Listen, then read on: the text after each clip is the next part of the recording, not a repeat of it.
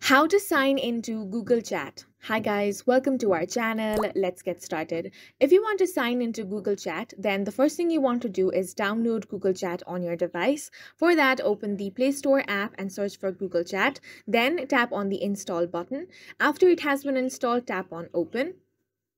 So once you open the Google Chat app, you will see that you are already synced with the Google account which is on your phone. So if you have already logged into your Gmail account on your device, then it will automatically sync and you will not have to log in or create a new account on Google Chat.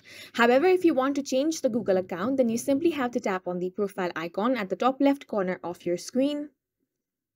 Then from here, simply select the account that you want to choose.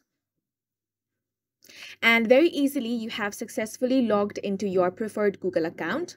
And now you can start sharing messages on your Google Chat. And that's it for this video. We hope you guys found it helpful. Please make sure to hit the like button and subscribe for more helpful tutorials.